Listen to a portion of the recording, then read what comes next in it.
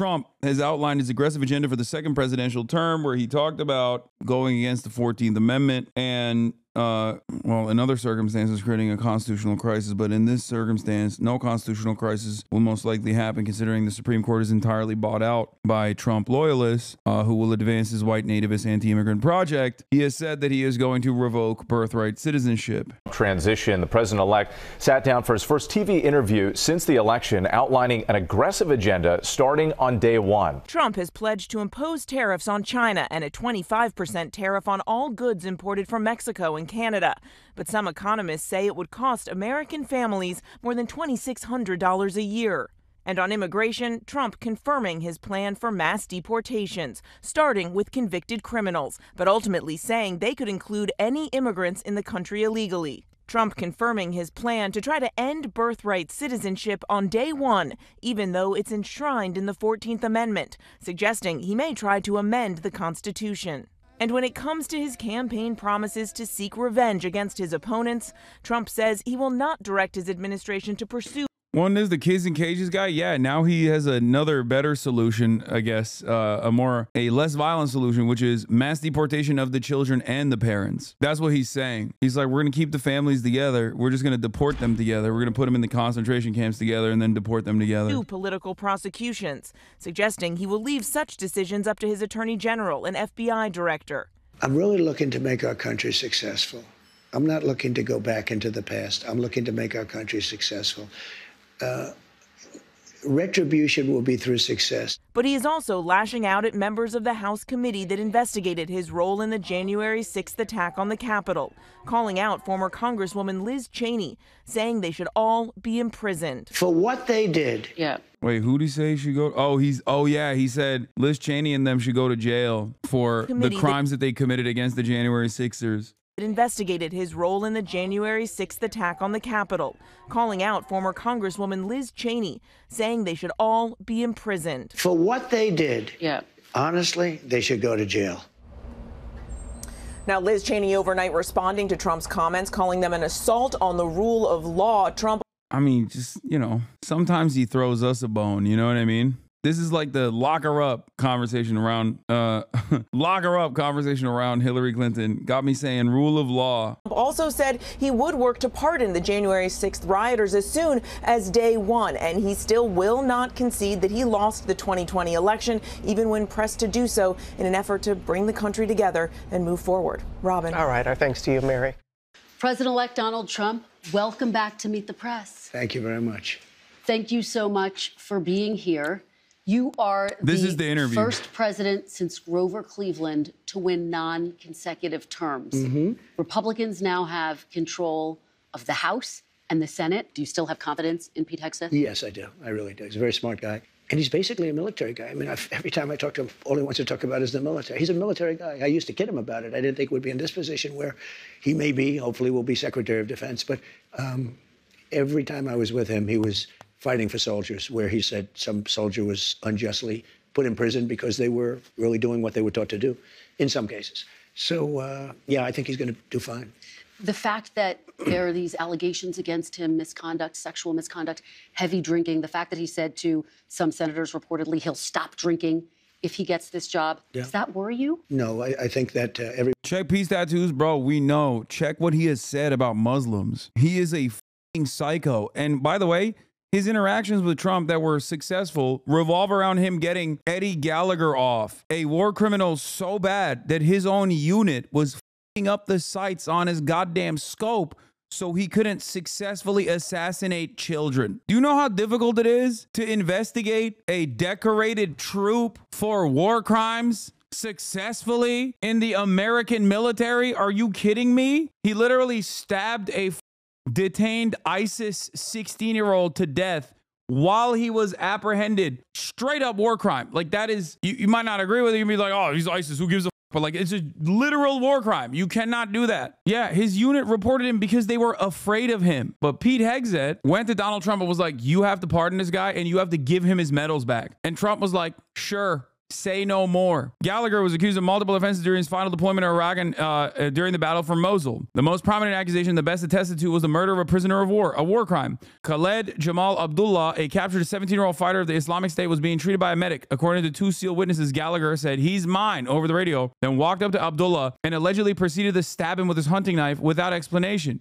Gallagher and his commanding officer, Lieutenant Jake Portier, then posed for photographs of them standing over the body with some other Navy nearby SEALs. Gallagher then text messaged a friend in California a picture of himself holding the dead captive's head by the hair with the explanation, "Good story behind this, got him with my hunting knife." Prosecutors alleged that Gallagher's sniper work during his 2017 deployment became reckless and bloodthirsty. It's not prosecutors alleging this. It was his own unit that revealed this information to the prosecutors, to a higher up. He was such a rapacious sociopath, so bloodthirsty, that his own unit was like, nah, this is too much. A literal serial killer. He allegedly fired his rifle far more frequently than other snipers, according to testimony. The other snipers in the platoon did not consider him a good sniper, and he took random shots in the buildings.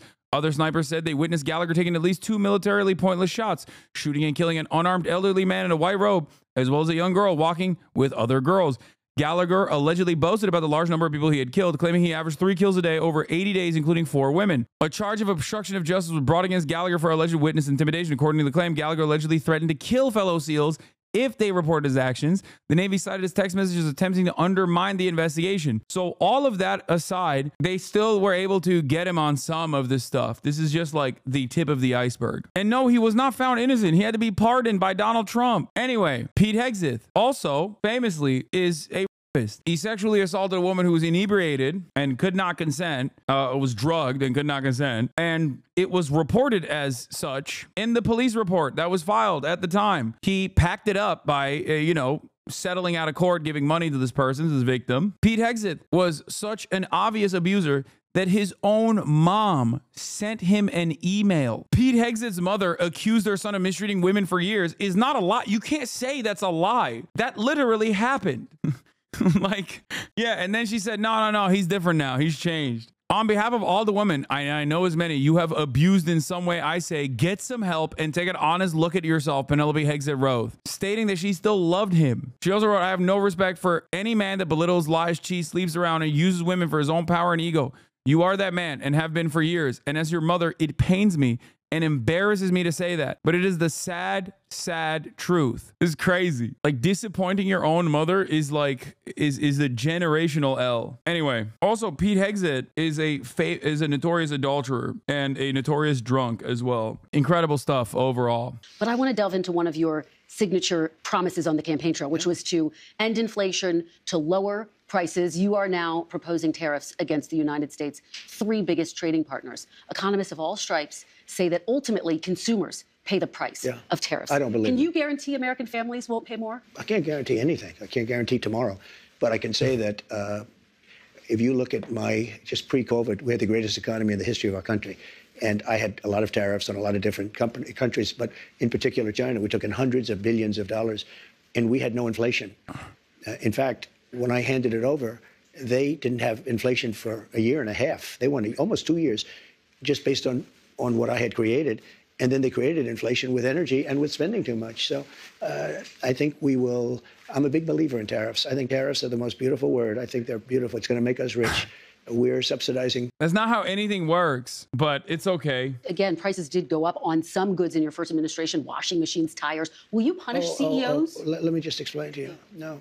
You mentioned washing machines. So you look at Whirlpool in Ohio. I got a call from Jim Jordan, one of the greats, congressman from Ohio. And he said, they're going out of business because South Korea and China are dumping washing machines into our country. And I put a 50% tariff on the washing machines coming in from China and South Korea. They're dumping it. They're dumping the washing machines. Korea. And Whirlpool and the companies that made washing machines, which are based in Ohio, largely based in Ohio, went through the roof. We saved thousands of jobs, tens of thousands of jobs. They were all going out of business because they were dumping washing machines. And when I put the tariffs on, they became okay. That is an example, and I don't know how successful this was, and I think it still ends up rising. It still ends up raising the cost. But that is an example of a directed tariff for a competitive manufacturing business that already exists in the United States of America. But that's not necessarily a bad trade protectionist policy. This is exactly what I mean when I say there are certain ways of doing tariffs that I'm not going to disagree with off the jump. However, broad tariffs to 55% of all trade, like to our top three trade partners across the board, is insane. It will destroy the American economy. Because there are like raw materials that we simply do not have in the United States of America, for example, that we need to get from elsewhere. I say this as someone who obviously, as you guys know, uses American manufacturing in my garments. These are union hands that touch the shirt that I'm currently wearing and many others that you can purchase at ideology.shop. However, even in that situation, there are probably certain products in the garments manufacturing business that they are still getting from Canada or Mexico or China, like wool. You know what I mean? In that process, the price of the garments that they're manufacturing in the United States of America will still increase. My point is, even if someone is using American manufacturing, it will still drive up the cost of goods if there's like broad across the board tariffs. Successful businesses. No, it didn't. Not only didn't it cost people, it made our country stronger and more powerful, and it kept jobs. But how do you make sure that consumers don't wind up paying more? Will you punish CEOs who try to pass the cost of tariffs on to their customers? Well, the market's going to take care of it. I mean, actually, the market takes care of it. And if it doesn't, we adjust it somewhat. But in the case of Whirlpool, or let's say companies that made washing machines, they were all being put out of business by the dumping from, in particular, South Korea and China.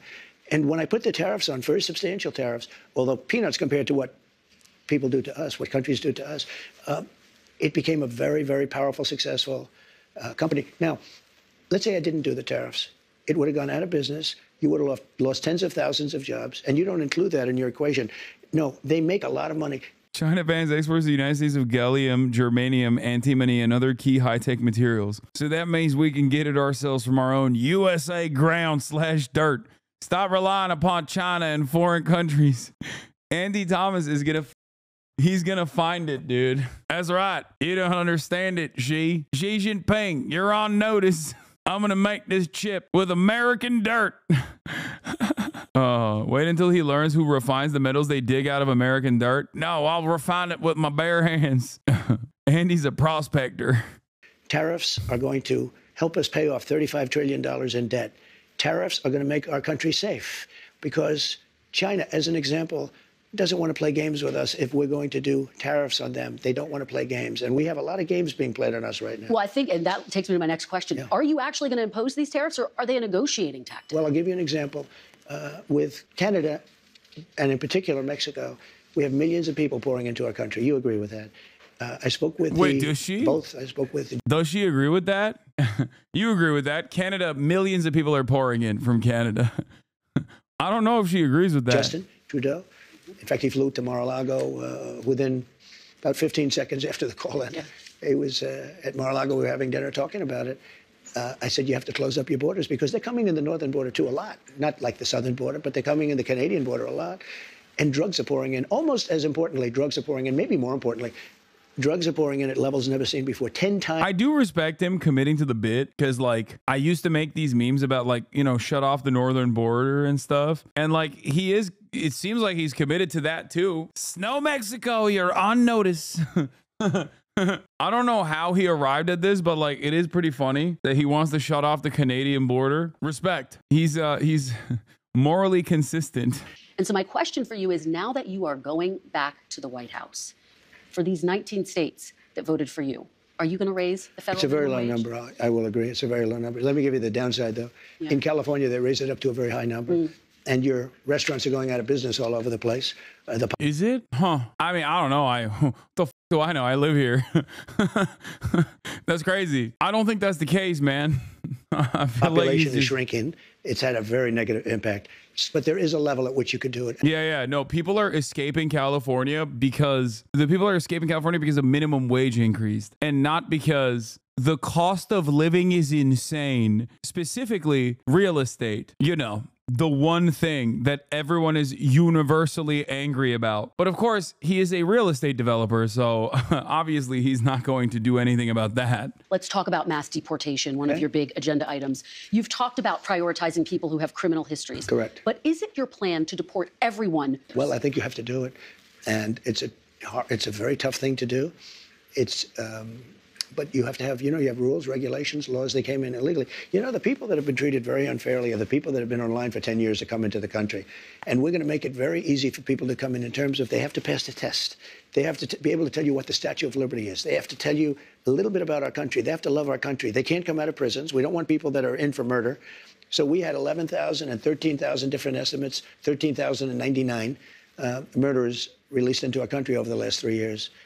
They're walking down the streets. They're walking next to you and your family, and they're very dangerous. The 13,000 figure, I think, goes back about 40 years. No, it doesn't. No, it's within the 3-year period. It's during the Biden term. No, that's not true. She's right. He's wrong. Nothing matters. Literally nothing matters. It just doesn't matter. There's no reason to ever conduct a fact check of any sort here. He has a platform. He is the next president, and his fans don't give a f. They're like, nah, you're lying. Your fake news is bullshit. What do I always say? Narrative is more important than the truth. And this is yet another clear indication of that, where there is no reason to investigate any further. Whatever he says goes. And this happens in obviously like even daily silliness that we experience here on this broadcast. Like this has become a not necessarily like a right-wing phenomena, but just like something that happens over and over again from very limited and tiny and rather inconsequential experiences that people have on a day-to-day basis, all the way up to the president. People just do it against people that they don't like. But you're saying something, sir, that's significant. I just want to make sure I'm clear, which is that you're saying, yes, you're going to focus on the people with criminal histories, but everyone who's here illegally has to go. I'm saying this. We have to get the criminals out of our country. We have to get people that were taken out of mental institutions and put them back into their mental institution, no matter what country it is. Do you know that Venezuela, their prisons are at the lowest point in terms of emptiness that they've ever been? They're taking their people out of those prisons like this is also a falsehood. Like I don't know why he says this all the time. It's just another thing that he just says. The thousands, and they're drunk. And just to get back, because I know exactly what you're getting at. Number one, we're doing criminals, and we're going to do them really rapidly. We're getting the worst gang probably with MS-13, and the Venezuelan gangs are the worst in the world. They're vicious, violent people.